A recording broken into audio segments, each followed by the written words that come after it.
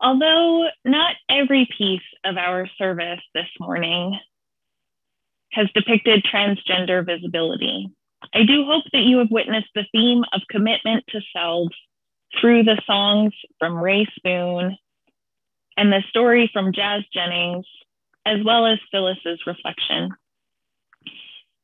And you can begin to see the commitment of a community through our hymns, Fire of Commitment and Answering the Call of Love, and our opening words about community, as well as our directed donation requests.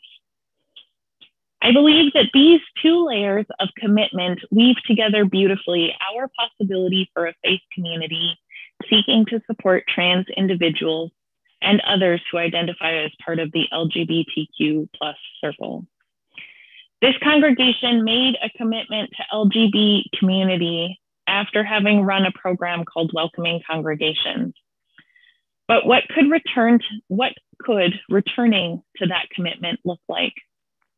What could recommitting to being a welcoming congregation spur for us and for the faithful and spiritual Kelownaites around this city? Let me back up several years and try to tell this tale from the beginning. New York City Stonewall riots happened in 1969. Toronto bathhouse raids happened in 1981. As the rights of men and women who identified as gay and lesbian and bisexual started to become more prominent in our worldviews, as justice issues became more prevalent, many organizations and jurisdictions began challenging policies and creating systemic shifts that committed to creating a safer world for all. Specifically, the Unitarian Universalist Association began the process of developing a curriculum to help their congregations learn how to undo homophobia. This program was launched in the early 1990s, called the Welcoming Congregation Program. Congregations across the continent were supported to commit to undoing homophobia within their congregations and communities, and within individuals' hearts and minds.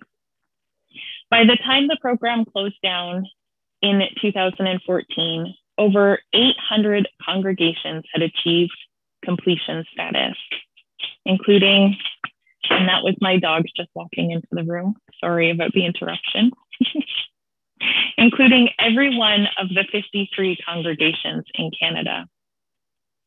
It seems almost as though the term welcoming congregation was no longer a clear identification, a title given only to those communities who had completed the program. But any congregation who, Unitarian Universalist or not, allowed lesbian, gay, and bisexual individuals to join were calling themselves welcoming. And perhaps that is a sign of the time, that homophobia within our faith communities and our society at large is no longer an issue. But sometimes I wonder if it was more a problem with the way that the UUA titled their program and their identification. I will agree that our society has come a long way from the homophobia of the 70s and 80s. But now, one of the larger challenges is the heteronormativity of our society and of our faith community.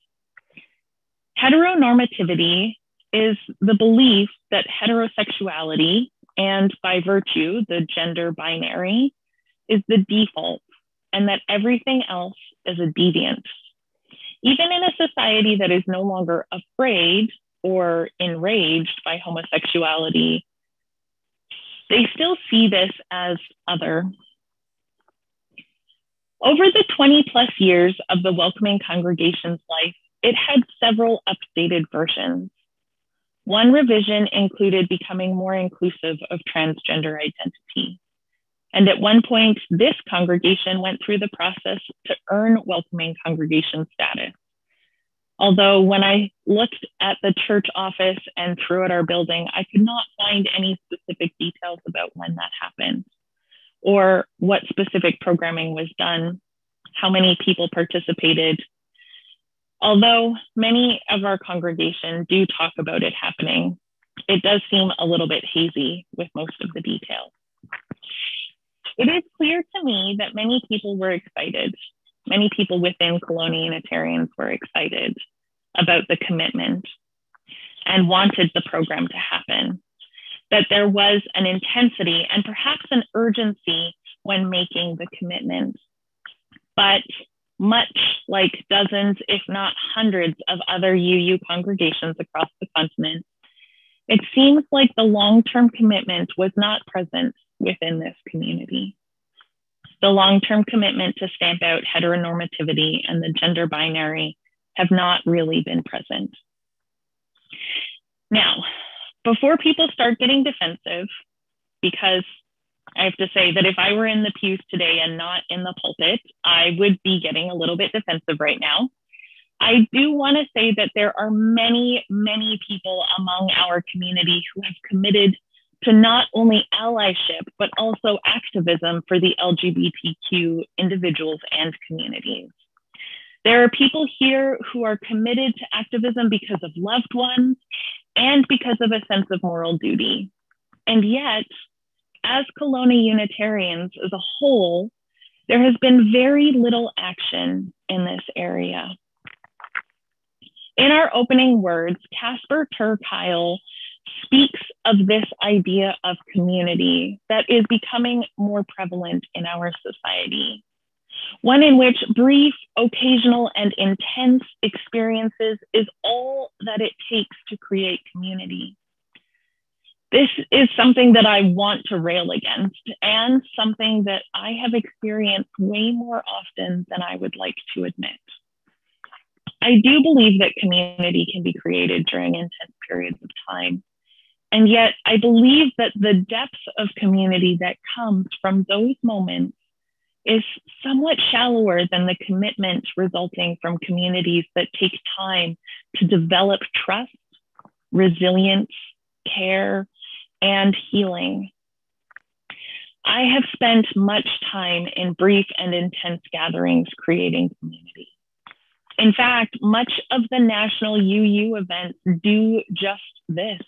They create community briefly over the span of a long weekend, occasionally every other year, and intensely by cramming as much programming, networking, and worshiping together in as they can. Also, my divinity program at seminary was planned much the same way, coming together for what was actually called intensive. We gathered for 1 week, 40 hours, with the intention of learning and discerning ministry during those sessions. Of course, they attempted to stretch out that learning, both with pre-work and post-work, but the community was built during that class session. Perhaps this was what happened with Kelowna Unitarians, gathering together to commit to becoming a welcoming congregation. There was a clear goal, a clear commitment: get through this program, successfully achieve welcoming congregation status, and bask in the joy and accomplishment of that completion. But do commitments really work that way? Later in his reflection, Casper ter Kuile states, communities in which we grow and flourish last over time and are built by people who are faithful to one another and committed to shared purpose. Community life certainly has its moments of incredible beauty and intensely personal connections, but much of it is daily and ordinary. Our lives are knit together not so much by intense feelings as by shared history, tasks, commitments, stories, and sacrifices. I believe that Kelowna Unitarians' commitment to being a welcoming congregation needs to be reviewed. I think we need to return to the daily and ordinary tasks of engaging in the practice of radical welcoming and learning how to undo the harm that homophobia and heteronormativity have ingrained into our society. In 2015, almost 6 years ago now, the UUA unveiled a renewal program for welcoming congregations, and recognizing that the work of inclusion is never over and the circle can always be cast wider. The renewal program highlights 5 pillars that require annual commitment. The first pillar is to submit an application articulating the work that has been done since the previous application. The second is to commit to incorporating welcoming worship services into every calendar year. Third is to offer recognition and celebration of LGBTQ days of observance. Fourth is to offer an annual religious education program centered around LGBTQ issues. And finally, the fifth is to support a project.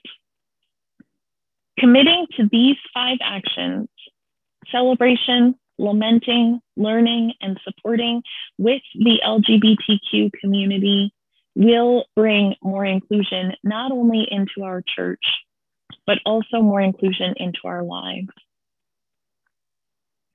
One of the Journey Group resources for this month's theme on commitment was a video on YouTube called How to Be a Good Ally. And in the introduction, there was something that hit home for me. The host stated this: allyship isn't passive. If there was a war, your allies don't just sit there and be like, oh my gosh, genocide? That sucks, man. I can't even. People can be so awful. The times that we live in are just so hard. No. Allies send their troops. They lend their ships. They send supplies and medics. They will go in and they will fight for you. Allyship is not neutrality. Allyship is an active process that you are always working on. In other words, allyship requires commitment. And if Kelowna Unitarians want to continue being a welcoming congregation, if we want to state explicitly that we welcome people of all gender identities and sexual orientations, we need to commit to the active process of dismantling the systems of heteronormativity within ourselves and our community. As we witness this week of Transgender Day of Visibility, I urge you to examine your commitments to this faith that is inclusive, a faith that believes that everyone is sacred and everyone is welcome, and perhaps determine how you can help this community recommit to welcoming everyone. Thank you so much for listening today.